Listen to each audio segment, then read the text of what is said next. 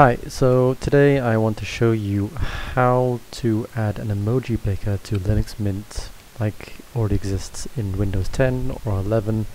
I've already got a guide on this on github.com, so this goes through all the step-by-step steps showing how this can be done, but I'll also be creating this video as reference. So what I'm trying to show you is when I hit the Windows key, or the super key as it's known in Linux, and also the dot, I want an emoji keyboard to come up, and I can show you how this works in Windows. I'm hitting the Windows and the dot key and it brings up this emoji search thing. I can put something like monkey in and then I can just select one and it just inserts it. Really helpful for when you're just trying to send messages over WhatsApp or anything like that. Sadly, Linux Mint is missing this functionality, so I will be adding it. And so the first step is going to be opening up the package manager, which is it's called the software manager, and I'm going to install an application once this gets the cache warmed up. Here we go, so it's ready now. I'm going to install an application called Emote, which is here, and you can also find this on GitHub. It gives you, I mean, it's an emoji keyboard for Linux. It's pretty good. I like it. I haven't really compared it with other ones, but I'm just happy with how this one works, so I don't really feel the need to search for anything else. It looks nice. You can install it using Flatpak, which is how I'll do it in this tutorial. And this software manager is using Flatpak, as we can see here. So I'm going to click install here, continue, and then this will take a while. Okay, so it has installed, and I can close this now, and I can go and check out the Emote application. Gives you some information here saying that it's going to start when I log in, so that's good. I can check the keyboard shortcuts and I can see that the default is if I hit Control, Alt and E. So let's give that a go. I'm just gonna close out of this and open up a text editor and then hit Control, Alt and E, and we can see that it's opened up quite nicely. I can search for monkey again and select something which I like. Great, that's working pretty well. But I mean, if you're happy with using Control Alt E, that's great. You can do that. The next part of the guide is going to be covering how we can make it so that when I hit the Windows key and the dot combo, that it will open up this. Because I don't know about you, I use Windows sometimes for work. I use Linux sometimes on my personal laptop, having that muscle memory set up. So if I always hit Windows dot, it will always do the same thing on both. That's what I want. So the rest of the guide is going to be showing how to get that working. And now you might think that that's very simple. Let's open up the Emote application again. Keyboard shortcuts. It says that we can change it here, so I'm going to change it to well, Windows dot super again is the Windows key. And now if I close this and I hit Windows dot, well, it kind of works. I don't know, I hit dot. If I really, I don't know, it's buggy. It doesn't really work very well. Sometimes it just puts the dot. Sometimes when I hold down the dot key, then it opens up this menu. So kind of there, kind of not. Sadly that doesn't work very well. So let's open up Emote again, and I'm just going to change that back to how it was before. Control Alt E. But how we can actually get this working is, let's go into keyboard.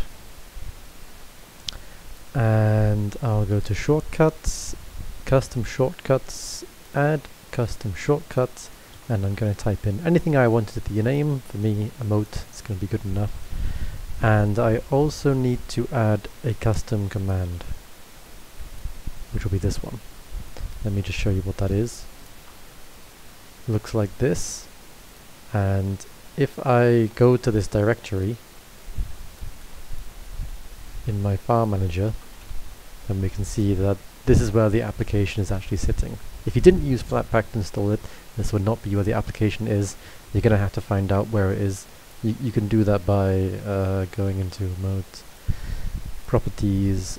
In here we can see that, okay, Flatpak's running it for me, and the location. Can I make this bigger? Yes.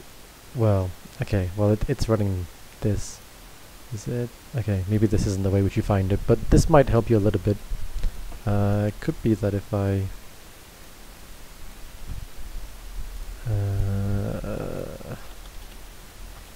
nope, that doesn't help at all. Good luck trying to find out where your application sits. Let's remove this, and okay, add this shortcut. And now for the keyboard bindings, this may work for you. I'm going to pick an accelerator, and for me it's going to be Windows dot again, super dot. And this didn't work on my laptop, but right now I'm in VirtualBox and it has worked. So let's try that out. I'm going to do Windows dot, and it works great now. It works exactly how I'd want it to. But on my laptop it didn't work that way at all. It just wouldn't let me hit Windows dot. It just wouldn't accept the combination. So I will show you how to fix this. So if you have the same issue where putting in super dots or Windows dots doesn't set up the keyboard binding, then continue to follow this guide. Instead of putting super dots, I will put Windows Q. Oops, sorry. Windows Q. We can test that. Not very useful. I mean, it opens it up still. Windows Q is still working. But there's a way which we can fix this key binding. So this is just for now. I'm going to close this keyboard window, and here's going to get a bit more technical. I'm going to open up the terminal, and I'm going to type this command: dconf dump /org/cinnamon/ greater than cinnamon.dconf. And what this is doing is it's dumping this configuration into a file called cinnamon.dconf. So I can see this happening. If I go into here, there's no file, and as soon as I run this, now I can see that there's a file. What I'm going to do is I'm going to open up this file, and I'm going to scroll down until I see my custom binding. Here we can see it says super Q. We don't want it to be super Q, we want it to be super period. Save the file, exit out, and now I'm going to hold on, go back to my terminal, and I'm going to use this command: dconf load, again cinnamon.